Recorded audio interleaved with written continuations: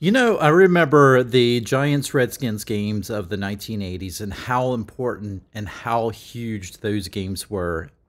It seems like when Washington had to play the New York Giants during the 80s, it was always a huge game because, number one, they were always in the same division, of course, but secondly, it seemed like it always had something to do with playoff implications. I mean, it was like everything was on the line when you went to the Meadowlands, and vice versa when they came to RFK Stadium. It was a huge game.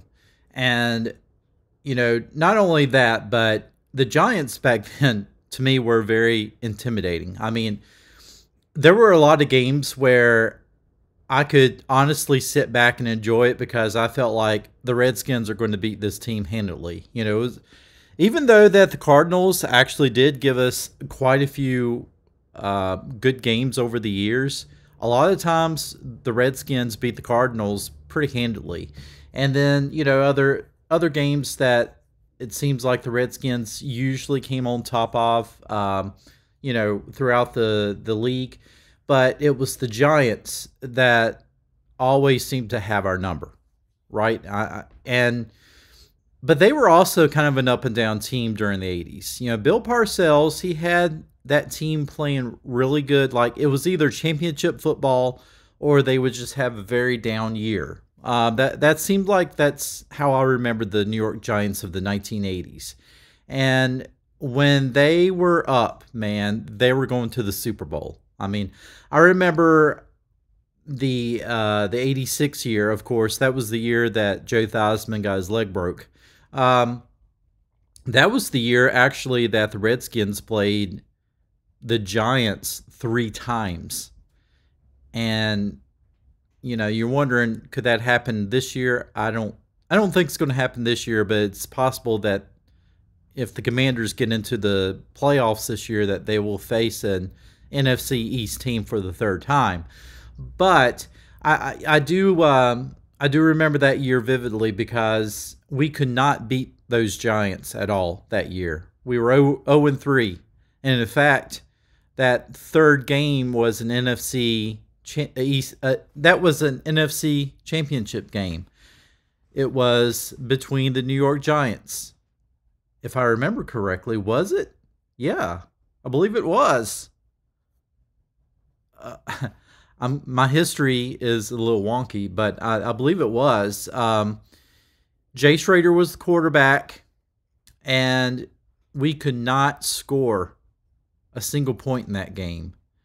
Um, it seemed like it was a very windy game, very cold game.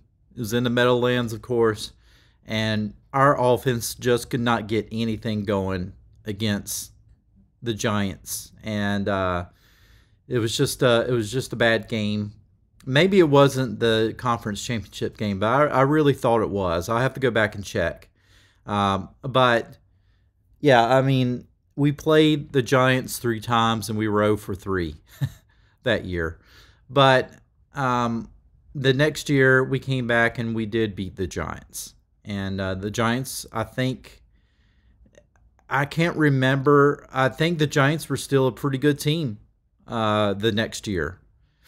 Um, and we were able to beat them. That was the strike year, the year that we went to the Super Bowl. So it was a lot of back and forth. The Giants were typically a really good team, off and on, but they, like I said, when they were on, they were a Super Bowl team, it seemed like, during the 80s. And same with us, just about. I mean, we didn't have very many losing seasons. As a matter of fact, during the 80s, I think the Redskins had one losing season under Joe Gibbs. And the rest of the time, it was all winning seasons. We may not have went to the playoffs every single year, but we at least had won 10 games under him, except for that one season, in the 80s. Well, take back for this very first season when they were 8-8. But for the most part, I mean, these games against the Giants have always been typically huge games. And so, in 2 weeks, it's going to be nothing different. It's going to be a super huge game with playoff implications. Just something big. It's flexed to Sunday night, so it's a primetime game, which actually is not that great for Washington because then they got to turn around and travel to San Francisco and play a Saturday game. And so it's going to be a short week for them. But, it was also a short week for them when they had to travel to Philadelphia, which it's not as bad because it's on the East Coast. But they did have a Monday night game, and then they had to follow that up with a Sunday game.